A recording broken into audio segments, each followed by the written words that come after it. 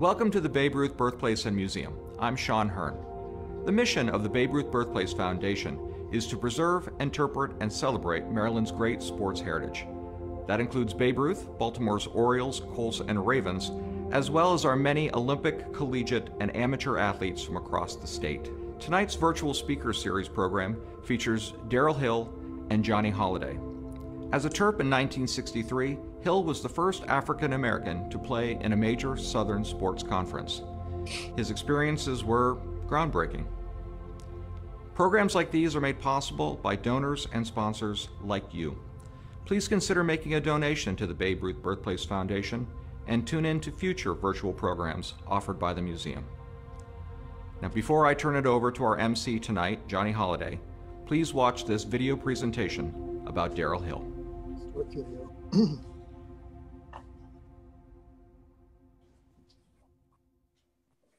Maryland Sports Hall of Fame.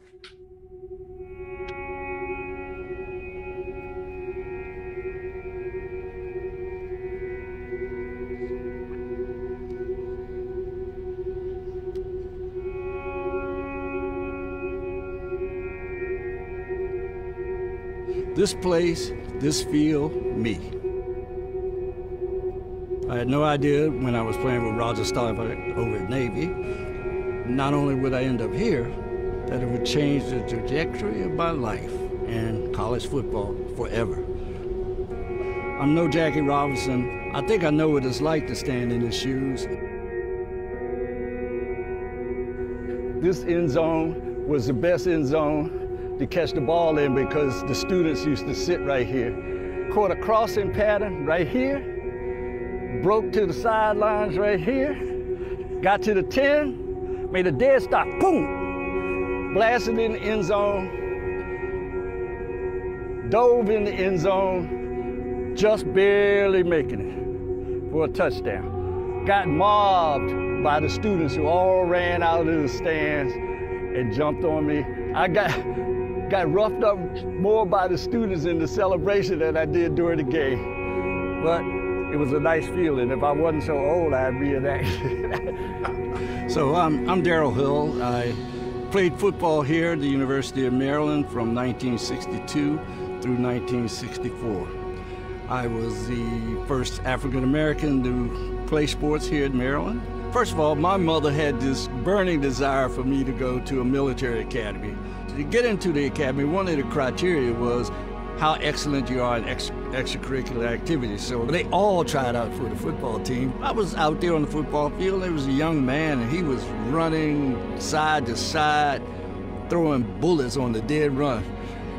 And I said, what the heck? I said, who are you? He said, well, my name is Roger. I said, well, Roger, you sure can throw. He said, well, I noticed that you can catch pretty good, too. Of course, that was Roger Staubach. Sometime during the following spring, I decided that I was going to complete my plebe year at Navy and then transfer. One day, I get this call from Lee Corso.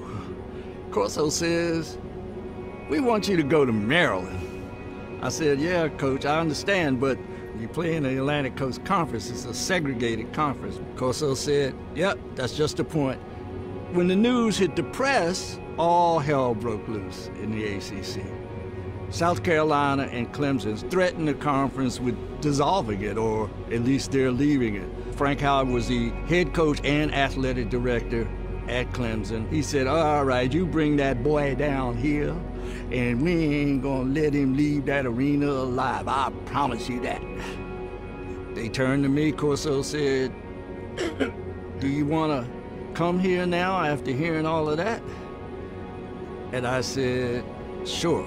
Darryl Hill came to the University of Maryland in 1963 from the Naval Academy, and there he became the first African American to receive a full scholarship in any sport from any school south of the Mason-Dixon line. That season, the wide receiver set a single-season school record with 43 receptions, despite significant racial pushback.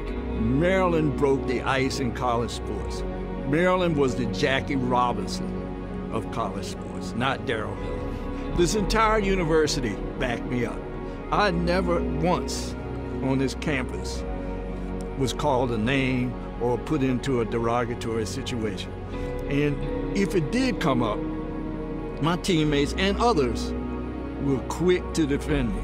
The legacy and the story to be told, I think, is the most important factor that matter. I want everybody to understand, especially the African American students here at College Park, what happened and why. And so going into the Hall of Fame provides a platform for me and others to tell this story. Having the name on the building, Billy Jones said to me, Darryl, he said, one thing about our name on this building, the movies will go along, the articles will pass by, but the building is going to be standing there for a long time.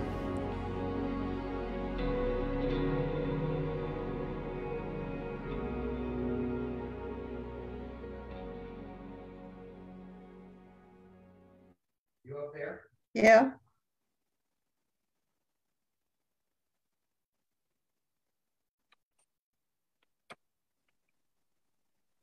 All right, Johnny, take it away. Well, you have seen a magnificent tribute to someone who made such a tremendous impact on the University of Maryland, Darryl Hill, an old friend of mine. We go way back, and we're going to talk all about how he did what he did. He set the tone for schools, not only in the ACC, but any school south of the border of the Mason-Dixon line, to understand that African Americans deserve just the same chance as everybody else did. And his story is incredible. I know you will enjoy hearing from Darryl Hill. Darryl, it's great to see you again. I assume you are there somewhere. I'm here, Johnny. Oh, there you are. Thank you. Here I am. How you doing? I'm doing just fine, just fine. I looked at that video tribute of you going into the Maryland State Athletic Hall of Fame, long overdue, incidentally. And you can almost close your eyes if you're a Maryland football fan and think back to the 1962, 4 years of number 25, doing exactly how you demonstrated, catching that ball, going for the end zone, and the students going crazy. But before we touch on that, it all started with your mom and dad, because they were, number one, you're a local guy, grew up in this area, and your mom was an educator and your dad was a businessman, and they took education very, very seriously. Yes, they did. There was never a question about going to college. That was just a given fact, football or no football. I was heading that way. My mother was a teacher in the DC public school system, and she was dedicated to the inner city children. Even though she had a PhD, she taught junior high school at Shaw Junior High, right in the heart of Washington. Her dream was for me to go to a military academy.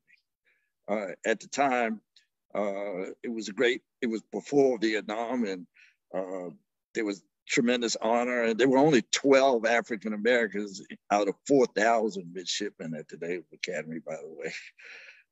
So I went. She kind of tricked me. So I went to Xavier because I was only my senior in high school. I was player of the year in Washington, but I was only 15 years old. So I went to Gonzaga. By the way, kudos to Gonzaga and Caleb Williams, Heisman Trophy winner. Oh yeah, sure. Johnny, I tried real hard to get him to come to Maryland, but he wanted bigger and better horizons, and now here he is with the Heisman. So, everybody's happy, and I'm proud of the school. And my mother sent me to Gonzaga because it was one of the top academic schools in the area. And ironically, I was there on an academic scholarship, not a athletic scholarship. They used to have an entrance exam, and I was fortunate enough to score second in the exam. And so I got a scholarship there. And it led to bigger and better things. So here I am. When you were at Gonzaga in 1959, you guys, I think, won the city championship. We did. We won the city championship at 1959 against Eastern High School that played in old Griffith Stadium many years ago. And you were, besides football, you also ran the 400 and also the long jump? Yeah, I was the league record holder in both events, 400 meters. At the time, it was called the 440-yard dash, and also the long jump. And funny thing about that, I got invited to the Mount Sac relays in California, where the best high school runners, and I had never lost in the 400 meters. I got out there with the best runners in the country and finished next to last. Just goes to show you what it was a surprise to me, but it was a great experience. At least I made it to the finals. You got to tell us a story about you and your buddy Ken Price, because you did things together, and you both had the exact same nickname, Apple Pie. Yeah, we call each other Apple Pie. So if you heard a conversation with him, he and I right now, you would hear, Pie, I did this. Yeah, Pie, I heard about it. Pie, I was over at your mother. Yeah, it's kind of weird. He was a football player, a competitor at Catholic High School in DC, John Carroll High School. He was a running back like I was in high school. And I was a little more highly publicized and sought after. So the colleges, they were trying to recruit me. I said, I'll come to your school. If you give my friend Ken Price, who's also a good player, a football scholarship also. The big boys, Notre Dame and Penn State, Syracuse said, no thanks.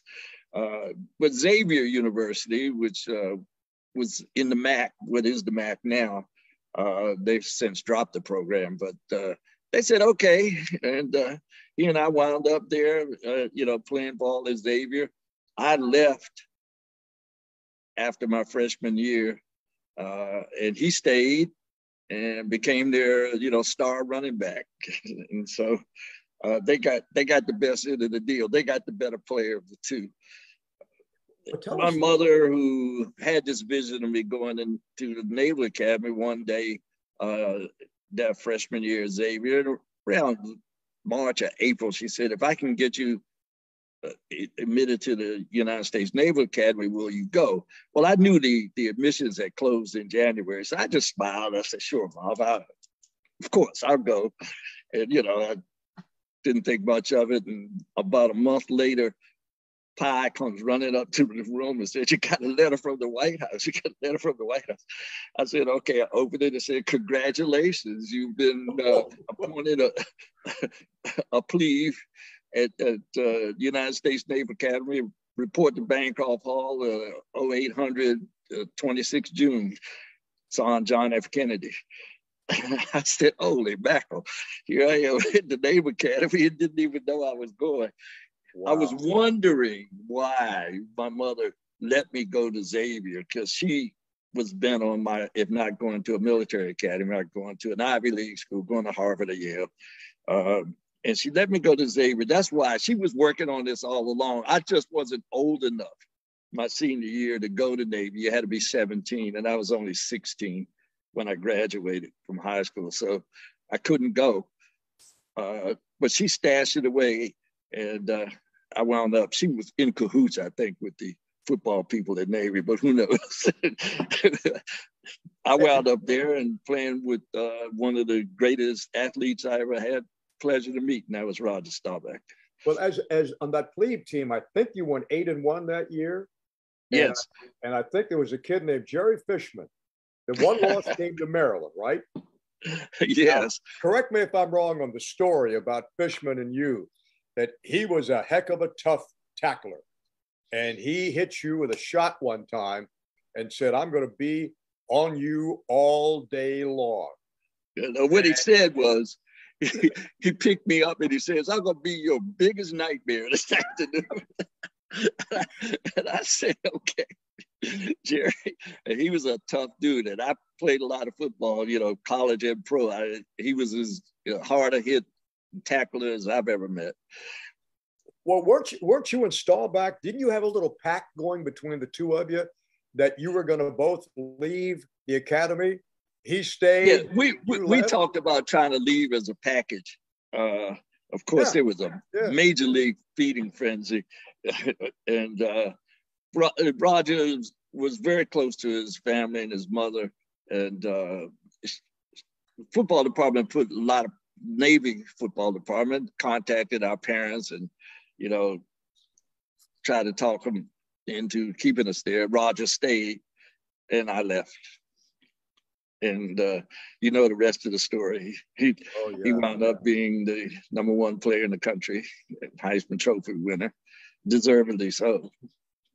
And both you guys wind up, of course, in the NFL. You played with the Jets for a while, and of course, Roger went on to a Hall of Fame career.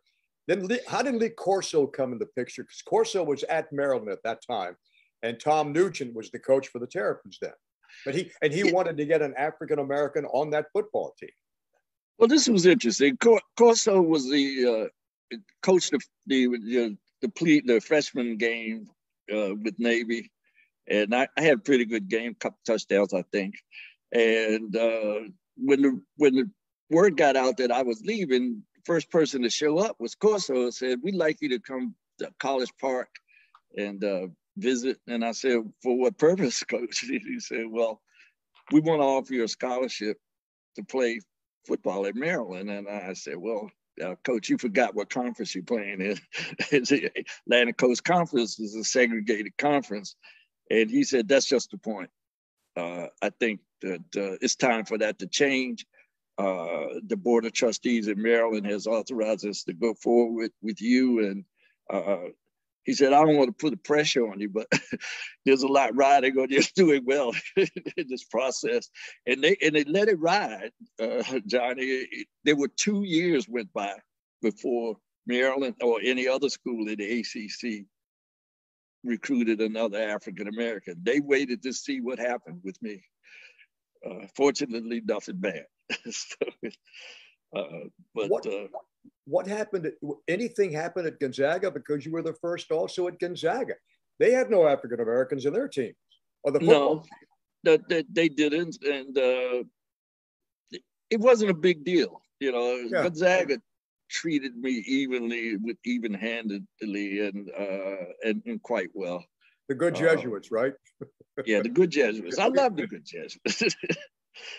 So, you know, I'm active, you know, still with the school, and was very proud to see Cale win the other day. Well, the one thing I was really caught with, you had said over and over again, you're not in this thing to break color barriers. You're not here to be Jackie Robinson. You're here to be Darryl Hill and to play football. And still, you did it with such class and with such determination, or maybe, I don't know if there was determination.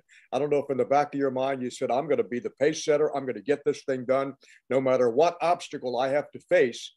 And you did that. You faced some obstacles that are incredible when people hear what you went through, especially on the road in the ACC. Yeah, I was probably young and dumb. I didn't. we all were, believe me. I mean, when Corso was trying to get me to go to Maryland, because I was going someplace else, Penn State, I think, I can't remember. But I said, "Coach, look, I'm not trying to be Jackie Robinson here. I want to be a normal college student. I want to drink beer, chase girls, you know, have fun, and not be under the microscope that I'll be under if I come to Maryland." And he looked at me, he said, "So you're scared, huh?" Boy, that was the right button to push. Okay. So here I come. Yeah. So when you get to Maryland, and I think the thing down at Clemson, Frank Howard was the coach and the athletic director at Clemson at the time, and he was adamant, as were all the other Southern schools in the ACC. "Hey, this is the way we've done it. This is the way we're going to continue to do it. If you bring that guy on your football team down to Clemson, we're not playing." And I believe it was Dr. Elkins said, Tom Nugent said, "We're coming. Get ready for us. We're coming." And Darryl Hill is playing. Yeah, they threatened to leave the conference. And Dr. Wilson Elkins, who was the president of Maryland, he said, "You got to do what you got to do. But we're going to sign him." First of all, giving me a scholarship was a big deal. So I was the first African-American to receive an athletic scholarship in any sport, in any team below the Mason-Dixon line. a major team below the Major Leagues. So that was a big kind of deal, you know, offering an African-American an athletic scholarship, which, of course, the two southernmost teams in the conference, South Carolina and Clemson, were firmly against and threatened to leave the conference. And Frank Howard said, you know, we're not going to play if you bring him. And so when I finally signed and went to practice, they called Frank Howard and said, all right, he's out there, you know, what you going to do? Frank kind of laughed. He had that big old stogie that, you know, and this didn't really have. And he kind of laughed. He said, well, South Carolina plays them first. And that's their problem. The University of South Carolina, I'm referring to, who was in the ACC at the time. He said, let them worry about it. You know, we play them at the end of the season. But then they also, when it came time for me to come down there, he said, you know, our stadium is called Death Valley. Yeah. And he ain't gonna leave Death Valley alive. This is coming from the athletic director and head football coach. I said, okay, we'll see. Well, like I said, I was young and dumb. Your mom took the train down to watch you play. And there was no blacks were allowed in that stadium at that time. They had a certain area that they had to go to watch the game. And your mom was denied entrance, and you were in the locker room. I think you might have been in your uniform, and somebody came in and said, you got to come out, you got to help your mother because she's got a problem. Did you go out in your uniform or take your uniform off? I took my uniform off. Well, yeah, I took the shoulder pads and jersey off. I think I kept the pants on, you know, put on a sweatshirt. And I went out there, and there she was with the ticket. She had promised my dad and I that she wasn't going to come to this game. You know, I remember the day Thursday before the game at dinner, she said, oh no, I'm not going to go down there, you know. And Pop and I said, okay, here she is. First I was peeved with her when I saw her. You know, what are you doing down here? And then she said, well, they won't let me in. And this little smart mouth student who was on the gate said, yes, lady, can't you read? No colored allowed. There were no black people in that stadium doing anything, not even selling popcorn. The blacks had to sit outside of the field on a dirt hill, warmly known as Ant Hill. Yeah. And, you know, and that's where they watched the game, on this red dirt grass hill. And Darryl, this is 1964 now, right? 63, yeah, 63. Yeah. Mm-hmm. Yeah, so it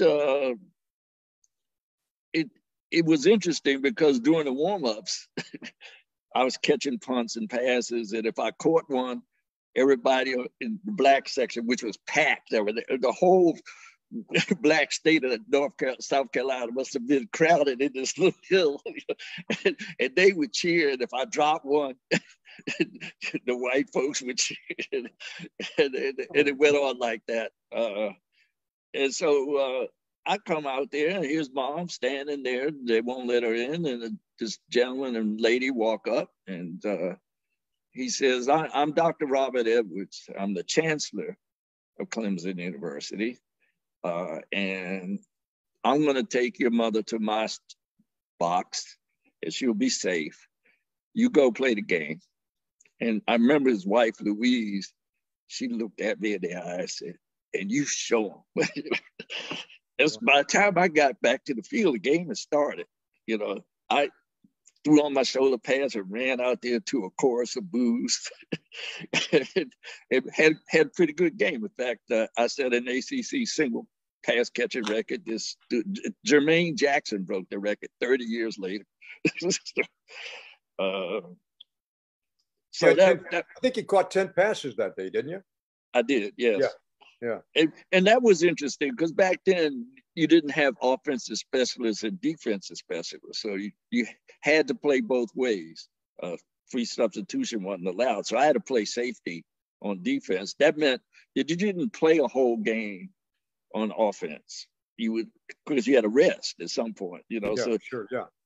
you would sit out part of the game on offense. So the opportunity to catch balls was less than they are now, where players just play singularly.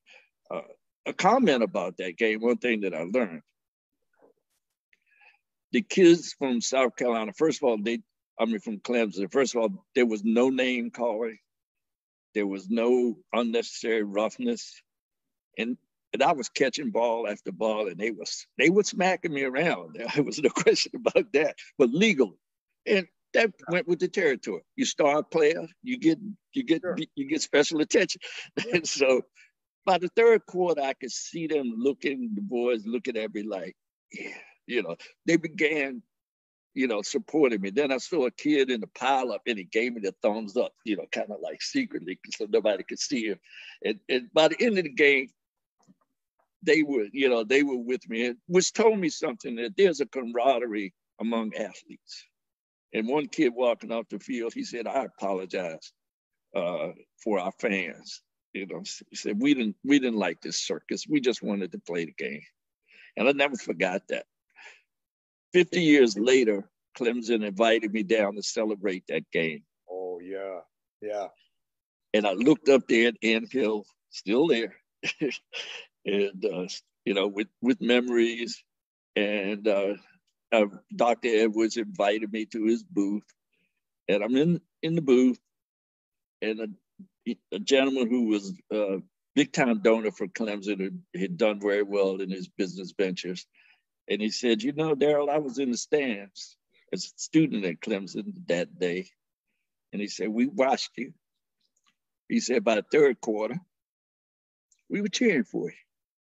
We said, we booed you when you came and cheered for you at the end of the game. He said, it's hard as hell to cheer for somebody on Saturday and hate them on Sunday. He said that was a dichotomy that I had to deal with as a person. This was this gentleman talking. He said it didn't make sense. And it still doesn't today. Yeah. I remember when they honored you at Maryland for the 50th anniversary of what you did, and the thunderous ovation you received from the Maryland fans. And then Clemson came after that. And then after they had recognized you, and the 85,000 people went nuts, I think you went back up through the stands and you were shaking. Your hands must have been raw, because you're shaking everybody's hand. Everybody's patting you on the back for what you did at the place that wasn't going to let you come down and play. That's quite true. And that was quite fulfilling. And I was shocked as I walked from the players' field up through the stands to get back up to the box, all the way up the steps. People were giving me five on both sides. The cheer on the field, when I was on the field, I didn't know what was going on. I had said to the TV announcer who was out there with me, "What is that?" And he said, "Oh, that's 85,000 people giving you a standing ovation." I said, "Oh my goodness." It was just loud to the point that I couldn't imagine. Dabo's swing.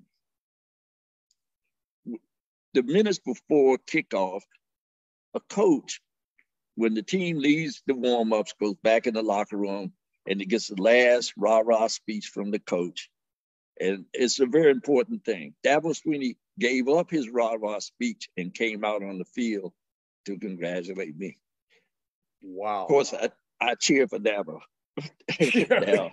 That day, Yeah. So to this day, Clemson's one of my favorite teams. So, what was it like when you played your first game at Maryland? Because the fans down at Clemson were pretty rough, and some of the fans at Maryland, they weren't happy either. And they had this cannon that they shot off every time it was a touchdown made. And I think somebody sent you a life-threatening note saying, when you first touch that ball, we're going to have, I guess it was one of the dormitories right next to what then was Bird Stadium, looking right down at you. We got the gun aimed at you.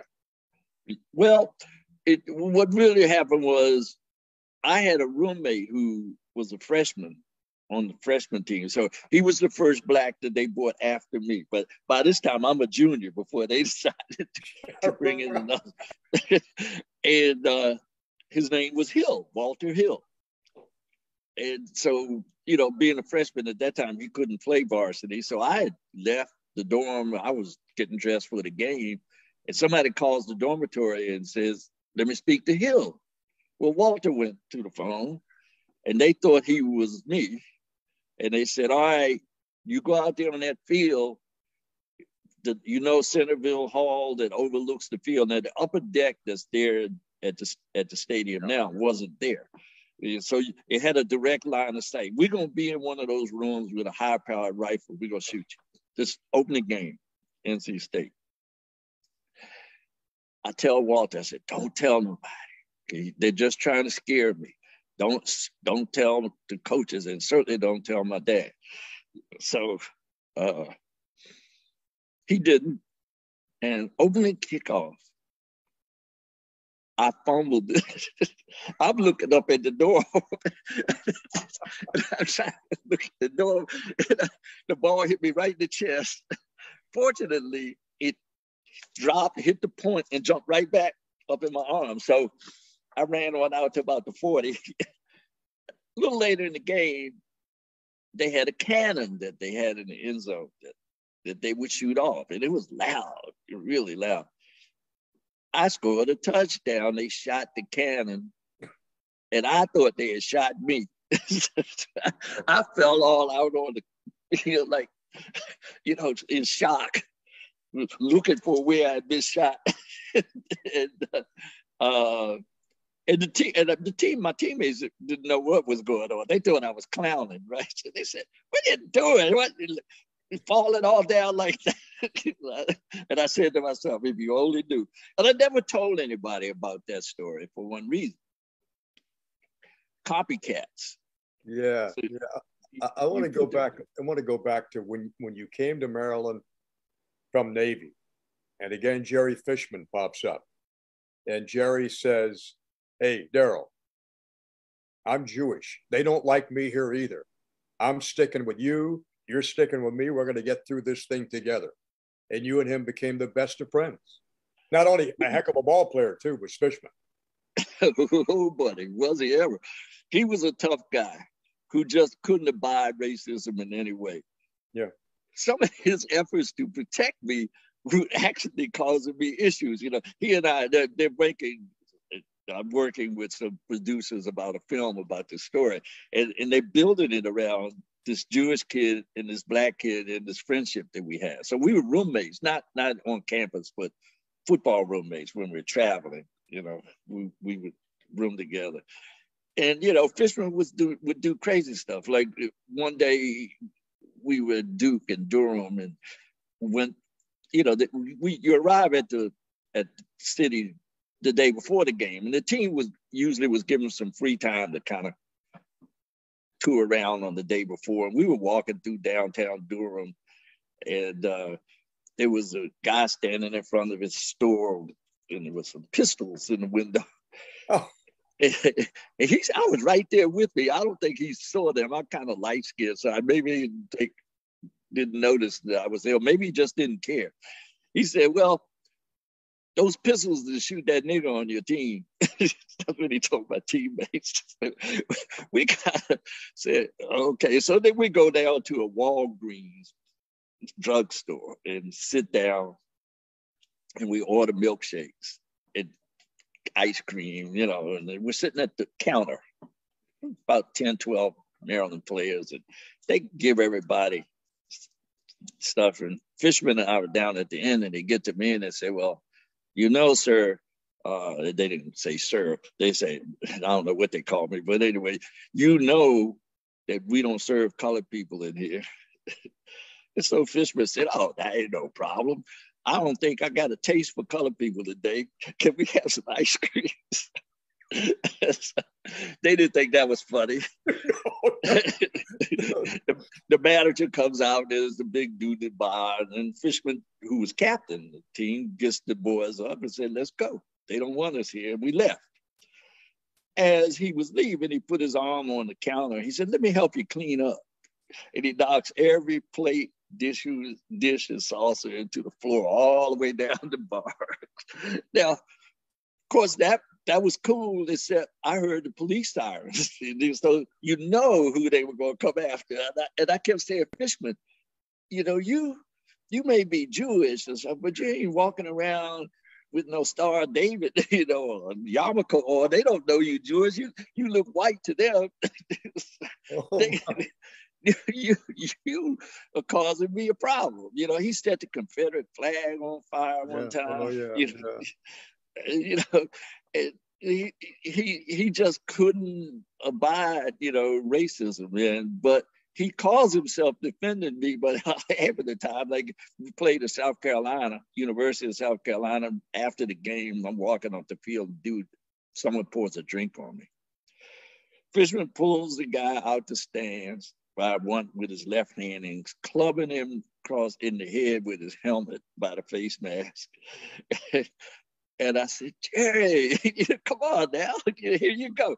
So he and I had this constant conflict of his so-called protecting me, but also, you know, causing issues. So, but we're friends today.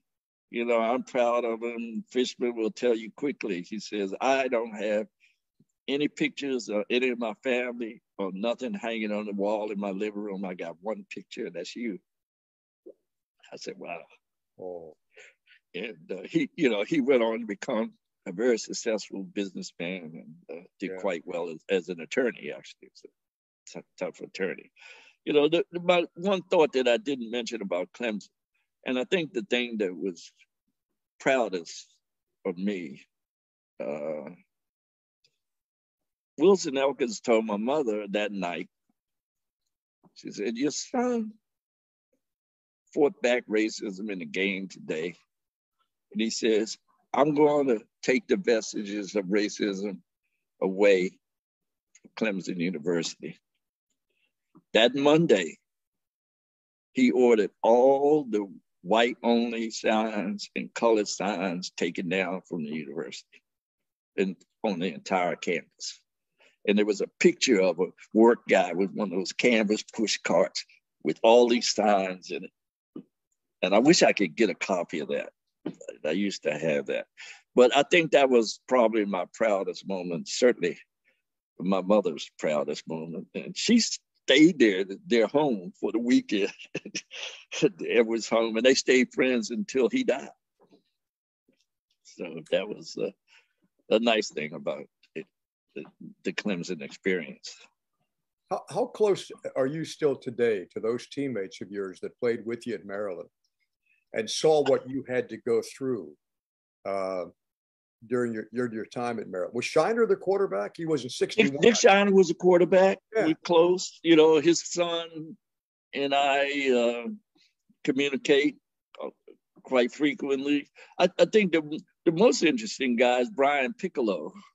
Sure. Who Wake Forest. We went down to Wake Forest, and he was their big hero and the best player to play at Wake Forest up until that time. And, you know, you see the movie Brian song, you know, with Gail Sayers.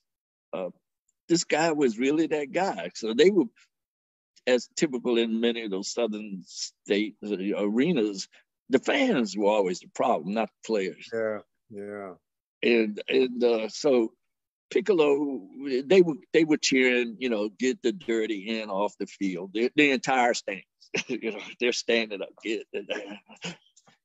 And Piccolo walks over and puts his arms around my shoulders and turns toward the cheering section and goes, wow. You could have heard a pin drop in that joint.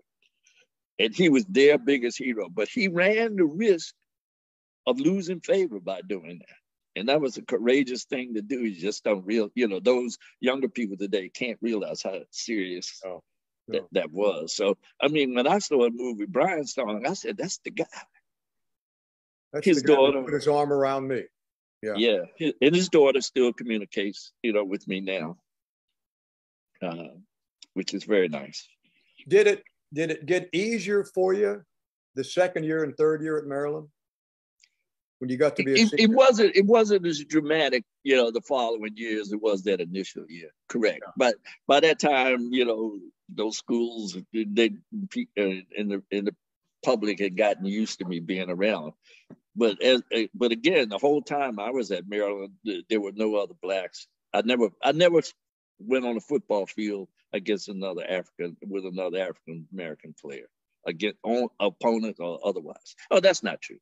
That's not true. We played like Penn State. They had African Americans. And I think we played Syracuse, a couple of northern schools, but essentially no southern schools. Oh, no southern schools. No. None of the southern schools. No. Then you get to the pros, and things are a lot different. I'm assuming a lot different once you got to the NFL. Oh, yeah, they were a lot bigger and a lot faster. I'll tell you that. And a lot tougher, for some reason, and this is interesting, University of Maryland, Eastern Shore, and the Jets had 4 or 5 players from UMES. Emerson Boozer, sure, Art Shell, Oakland Raiders, Johnny Sample, Jets, Roosevelt Greer, Giants. Yeah, these dudes are all pros and stars. Right now, today, I'm trying to help the University of Maryland Eastern Shore because they had to shut down their football program for monetary reasons. And it's an historic Black football program that should not have to die. So any help that can be given in that direction is appreciated. And I'm going to try to, because, those guys, I don't know how they all wind up on the Jets, but I think it was because Weeb Eubank was the coach at the Colts. And then he went to the Jets. And being here in Maryland, he was familiar with University of Maryland Eastern Shore. And he brought these guys in there. First week of practice, first live scrimmage, right, with the Jets. And they had a cornerback, his name was Johnny Sample. And we called him Dirty Reds because he had red hair. He was a black guy with red hair. But he was a bad dude. I don't want to say bad but you know what I mean? He was tough. Oh, yeah. Yeah. I went down, out, and up. And when I broke up, he just punched me right in the face. Bam! It knocked me off my feet. I said, Reds, what you doing, man? Just practice. He said, look, rookie, you pull up next to me with your speed, I'm beat. So I ain't gonna let you embarrass me out here. I said, I'll take the 15 yards and you take the punishment. He said, welcome to the NFL. So I said, there you go. Darryl, you'll enjoy this story about Johnny Sample. When I was the public address announcer for the Cleveland Browns back in 1961, 2, 3, before I went to New York in 1964, we did the public address announcing on the sidelines. So I had a 100-yard cord, and wherever the ball was, that's where I was. And the Cleveland Browns had a guy that wore number 32. Yeah, I know that guy. Oh, yeah. You played against him. I think I heard of him. So here they're playing the Jets, and Johnny Sample is the quarterback on the near side, the Browns sideline. All the guys in the sideline, they kept chanting, hey, Johnny, here he comes again. Here he comes again. And they kept pounding Johnny Sample. Gene Hickerson would pull out, John Wooten would pull out and flatten Johnny Sample. And Brown had gone to the end zone. Well, Jim Brown was somebody you didn't want to see. No. If you were a DB, you did not want to see him buried down. I'll tell you that. We were playing a charity basketball game, and we played against the Cleveland Browns. I had a team in Cleveland. It was a charity basketball game, and Jimmy Brown was on the team.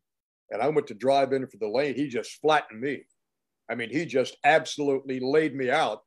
And I got up, and he said, if you can't take it, Shorty, you shouldn't be playing. That was it. I said, no problem, Mr. Brown. You have done so many things for the University of Maryland. You got into fundraising. You're responsible for the naming of what then was Capital One Field at Maryland Stadium. You're in so many Hall of Fames. There's just so many things there that you have done as the pace setter and made. I can't think of anybody that comes to mind that's made more of an impact than Darryl Hill has to the University of Maryland. It's got to make it feel like $1 million. That's saying a lot. Maryland's had a lot of great athletes and coaches. They have. But none went through what you went through. None went through what Darryl Hill went through. Well, somebody had to do it, I guess. Yeah. Like I said, I was young and dumb. But, I never really focused on the threatening aspects of it. Because, I knew it was probably more bluff and bluster than reality. When I went on the field football team, I was worrying about if I was going to drop a punt or miss a pass. I didn't worry much about, the rest of the circus that often was going on around me. But I am proud of the results, and it worked out well. How about the naming of the field house? Old Cole Fieldhouse is now Jones Hill Fieldhouse, named after you and Billy Jones, who came along a couple of years after you did and broke the barrier in college basketball in the ACC, and have your name on that building. That's got maybe the top of the list of all the things you've accomplished. That is very, very, very, very stimulating, to say the least. And sometimes I look up there and see that name as a beautiful facility, just gorgeous. It does give you, a bit of a charge. Funny story was, one day I was trying to go into the building to show it to someone, and I was at the front door, which is locked, of course. It's a big practice facility, but the players have a card, or they have a code that they can punch in and they can go in, because that's where their locker rooms are. And so I'm standing out there and I couldn't get in, and one of the players comes and lets me in. He said, "Aren't you Darryl Hill?" I said, "Yeah."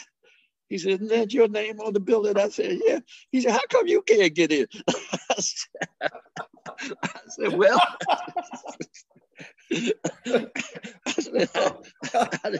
I know. I'm not a student athlete. And he just thought that was, really funny, And then I thought about it. I said, it is kind of funny. But yeah, but Billy and I feel very, gratified with that. And the comment that I said in the little film that Billy pointed out, he said, "Look, the newspaper articles and all the rest of the print and TV, that'll come and go." He said, "But the name on this building is going to stay there for a long time." That's right. I said, "Yeah, that's a good thing. That is true." How things have changed since you had to dress in that small little dressing room on the east side of Bird Stadium. I've been in that thing. That wasn't very big. Boy, I go to that locker room at the Jones Hill house, and I couldn't believe it. I mean, I know.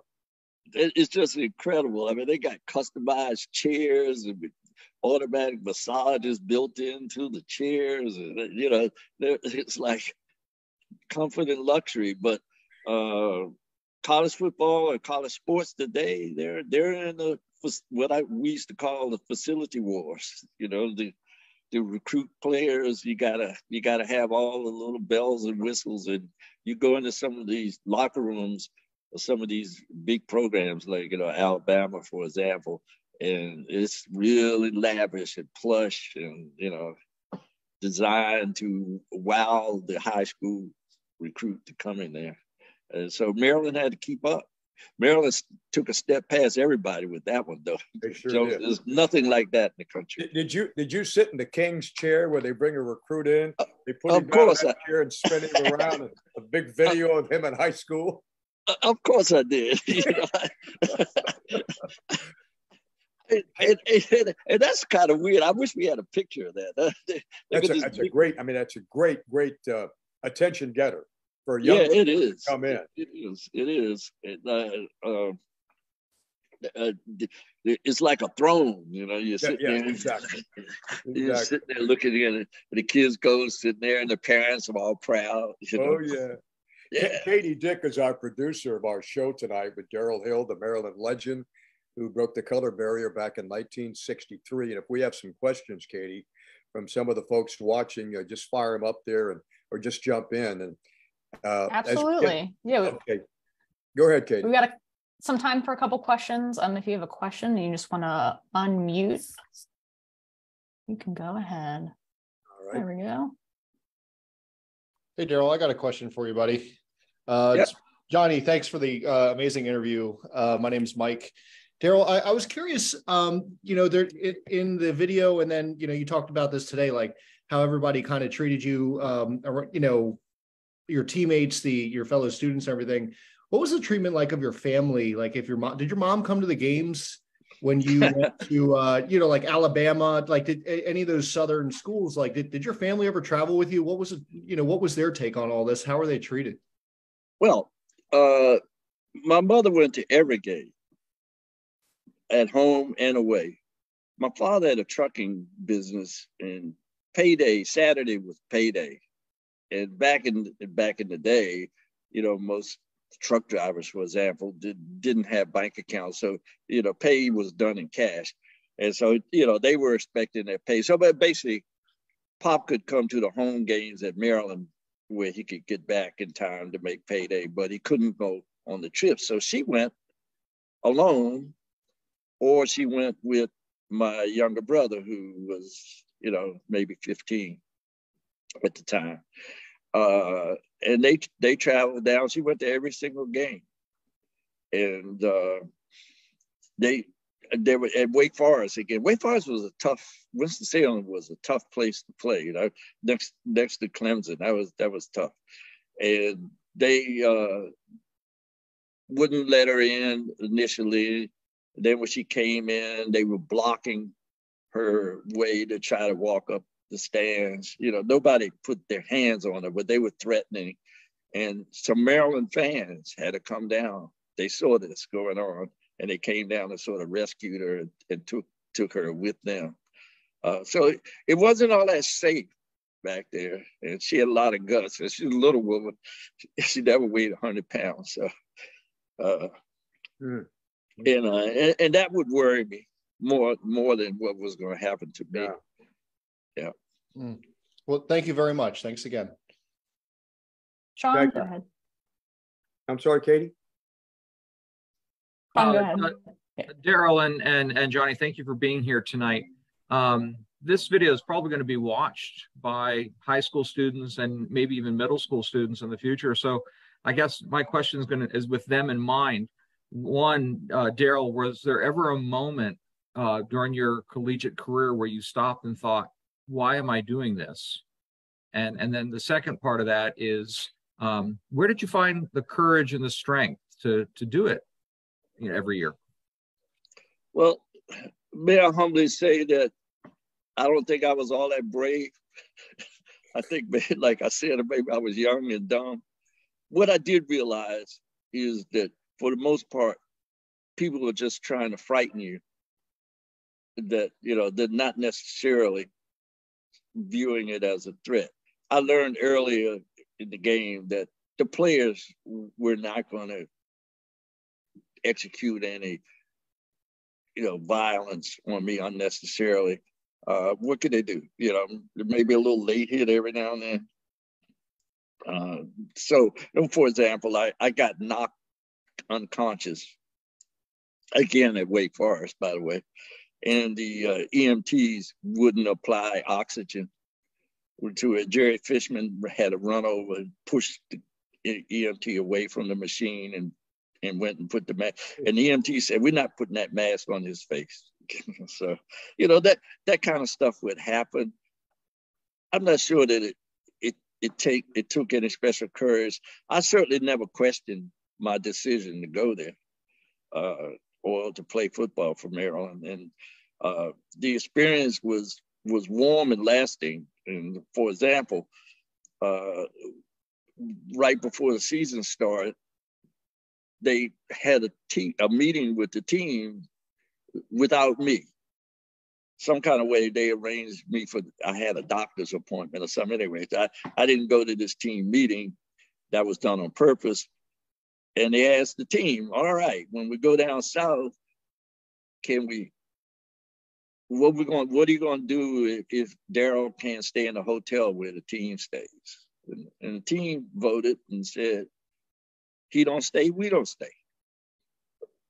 We had a couple of dudes on the team who weren't in keeping with that. Hate to say it, but Fishman finally dealt with them along the way. One of them late hit me one day in practice, and Fishman just clobbered him. Said, if you ever do that again, you won't walk. He was a tough guy. But to have the team do that was very supportive. They were totally supportive of everything I did. Very first game with University of South Carolina. But in South Carolina, we couldn't stay at the Hilton in Columbia, South Carolina, where the team usually stayed. So we had to go to a motel sort of on the skirts of town, one of those kind of strip motels, where we could book the whole place so that no white South Carolinians would come in contact with this one black kid. That's how serious stuff was down there at the time. And I could see the unhappiness on the face of my teammates, like, oh my God, we got to stay in this little dinky joint. But the black staff at the hotel were just wound up because I was there. They started bringing pecan pies and watermelons to the rooms that night. And when we got on the bus, they gave us all a lunch bag with fried chicken and so forth. And my teammates said, hey, this is all right. This little motel, they took care of them. But, there was full support. And, I won't forget it. And, you asked the question whether I'm close. I don't communicate extensively, but we're still close. And, I love what they did for me. Is there any advice that you would give to a high school student today is thinking about going to a school or a program that may be a little more challenging, maybe a little not the easiest road to take? Well, the advice is that there has to be a leader, and there has to be somebody that does it first. And so if you got the guts in a high school student, and you got the guts and the courage and the ability to do it, then do it. Don't back away from a situation because you think it's going to be a little testy, particularly, if you're in the right and, and you're trying to fix something that's wrong.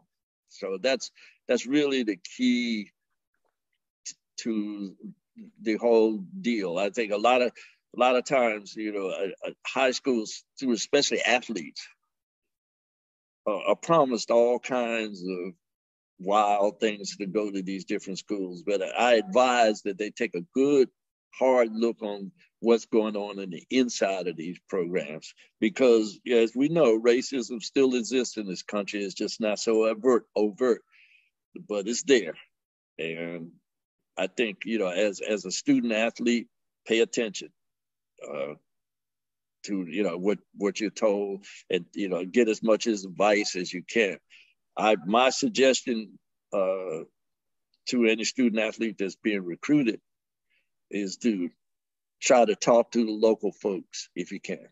Go in, if you're going into especially a Southern school that's in, one of these like Tuscaloosa, Alabama, that's all a football city, more or less. Just make sure you get a feel from the other Black players, if you're an African-American player, or the people in the community of what's the deal? Because all the deals aren't the same. So just a question. Can you hear me? Yes. Yes. Oh, okay. Just a question, and not even a question, reaction. Great presentation, great conversation. But now the question, I'm on the board at this foundation. How do we take your incredible story, your very compelling message out further in this. I'm blown away that I've been around sports before and I haven't seen you like tonight. It's a phenomenal message. And Baltimore, Maryland needs to hear it. And I can also say that our foundation that's supporting this will do what we can to take this further. And Sean, I hope I'm not stepping on your toes on this, but how do we do that? How do we get the message of your story and where this community can go in terms of racial equity moving forward? Well, first of all, the University of Maryland was a part and parcel to what was happening. This wasn't a one-man show. And it took a university, it took a board of trustees to back me, it took a president to stand behind me, it took an athletic director, and it took 60 or 70 young men on the football team. I think that story needs to really be told. Now, I think, one of the things that I'd like to see happen is maybe a major documentary or film that tells a story that takes it to the nation. I think that would have the biggest impact. I think there's enough of a story here to be of interest. And, that my push is to try to get that done, not for Darryl Hill, but for the message it delivers. And well, you've answered my question. I think we've got a challenge ahead of us, but it's a fun challenge to try and meet. And Sean, don't kill me for that. I'm on board, Wally. I'm on board, and I think we know a video crew that could do it. Hey, so do I. So do I. Yeah. And you know something, Darryl? I think we've come a long way, but we still have a long way to go. And as the gentleman just said moments ago, if they could hear how you handled yourself, what you went through, how you did it with class and dignity, and I'm not going to be stopped attitude, the young people today can take a look at what we've talked about and say, I can do something like Darryl Hill. I can make a difference. I can step forward and let my voice be heard. And that's the name of the game, I think, in this day and age, when we have so many different things that we can work on. Number one would be the race relations, that everybody should be treated equally. Nobody should have to go through what you went through. But all I can tell you, it's an honor and a pleasure to spend the amount of time that I've spent with you, Darryl, over these years. And every time we talk, I learned something new that I never knew before that you went through. And it's to kick off our speaker series like this with someone like you. It's absolutely incredible to hear your stories. Well, I'm humbled by that, Johnny, and I hope it does some good. And I firmly believe that this story could inspire a lot of young people, and I think it could just have a positive effect on the overall attitude of the nation in general, in terms of race relations. Because my story is about how, in reality, and just like the gentleman who said, it was hard to not cheer for you. And I think we got to deliver that message that we're better off together than we are apart. And this story could deliver that sense of togetherness, and it has enough other interesting aspects, so it will sell tickets, which is the name of the game. You got to pay for these things. The whole deal of first is football, and then which is interesting in itself, and then this whole idea with the Jewish kid and the black kid, the sort of the friendship, sort of love-hate relationship, not hate, but love and push relationship that we had with each other, and also how people reacted, and how there were supportive people in my world, like Brian Piccolo, for example, that could be a very, very telling, very telling. And I think it would go a long way, particularly in light of what's going on in the country right now. I agree. I agree. Before we let you go and before we say goodnight, bring us up to date and what you've been doing business-wise, because you've gone a lot of different directions, all successful directions, I might add. Okay. Well, I started in minority business development after football, and I felt strongly that racism and discrimination was halfway based on economics. So if you're sitting all have an equal piece of the economic pie, it's hard to have someone kind of look down on you necessarily. So I was striving, and there's a lot of focus on jobs, which are important, but business ownership is also very important. And it's important for minorities to have businesses. After that, I wound up in Russia, which I kind of laugh, because some of these things that I'm seeing going on now, well, it's not funny, but Russia's changed a tremendous amount since I was there. And the Russians, and I was in Siberia, I was in the timber business and had a pulp mill and bought an optical company. But they never saw me as a Black man. They just saw me as an American businessman. Mm-hmm. And you never had that feeling that you get here, so they didn't care who you were, What they wanted to do is, can I get part of that American pie? Oh yeah, slice of that pie, right? You got a slice of that pie. But the final thing that now, just fast forwarding to now, I'm in the legal medical cannabis business. So I own cannabis dispensaries here in Maryland and in California, and I'm working to do some bigger and better things in the cannabis industry. And again, I'm trying to be a leader and a groundbreaker, as happens in almost all circumstances in this country. Blacks are the last ones to be invited to the table. So this is a brand new business and equal opportunity. And the beauty of this business is different than what, say, my dad had to deal with. When you're coming along and you go for a job or business or try to do something and you're asked, well, did your daddy do it? Did your granddaddy do it? Did you? Obviously not. They weren't allowed to do it, And so cannabis is new. Nobody can have that question because nobody, in theory, granddaddy was in that business. So I think it's a perfect opportunity, for minorities to participate.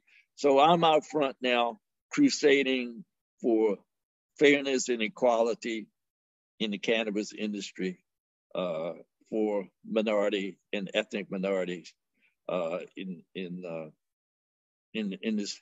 I think it is one of the fastest growing industries in America. So that's my objective, and maybe after this, I'll sail off into the sunset. Not anytime soon, believe me. I don't mean literally. Thank you very much. This kicks off the Babe Ruth Museum Speaker Series, and we couldn't have picked a better person to kick it off than Darryl Hill. It's been an honor and a pleasure, believe me. Johnny, I thank you. I humbly accept your warm words, and thank you very much. You bet. If you'd like to get more information, go to baberuthmuseum.org. They'll tell you about the speaker series coming up. Speakers like Joe Madden, the former Major League manager, Hall of Fame broadcaster, former voice of the Orioles, John Miller, and there's a whole list of other speakers that'll be along with us as we continue with the speaker series. On behalf of the Babe Ruth Museum, on behalf of Darryl Hill, and behalf of everybody at the University of Maryland, I'm Johnny Holliday, and thank you for being with us. Happy holidays to all of you, and good night. Bye.